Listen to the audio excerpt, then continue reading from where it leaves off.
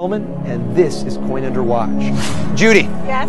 This trick takes less than a second. Okay. We could even time it. When I squeeze, boom, less than 1 second, it jumped. Did you time it? No. You should have timed it. Look at your watch. How long did that take? Oh my God!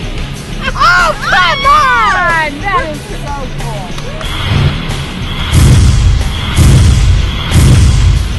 cool. Don't be misled by the title. This is a lot more than just sticking a coin under a spectator's watch, even though I wouldn't underestimate how powerful that effect is alone. When they find their own coin under their watch, touching their own skin right in front of their eyes. It's amazing, it's visceral, it happens on their own body. Feel under your watch for a second. Is there anything under? The best tricks always happen in somebody's hand or with something that they own themselves. No funny props, no trick business. Turn over your hand, look at your watch. In fact, look right next to your watch.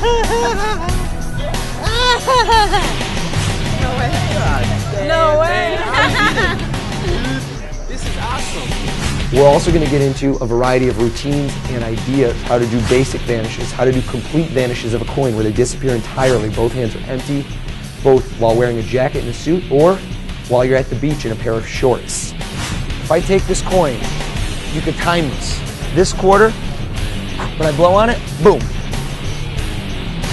There's going to be bonus routines as well where a signed card appears under a spectator's watch.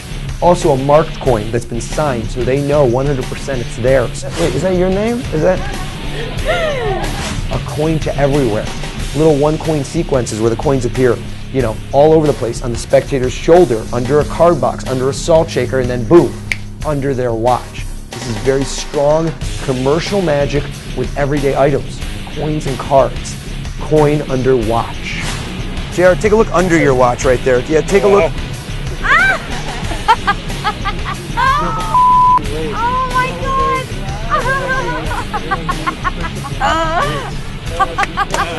God!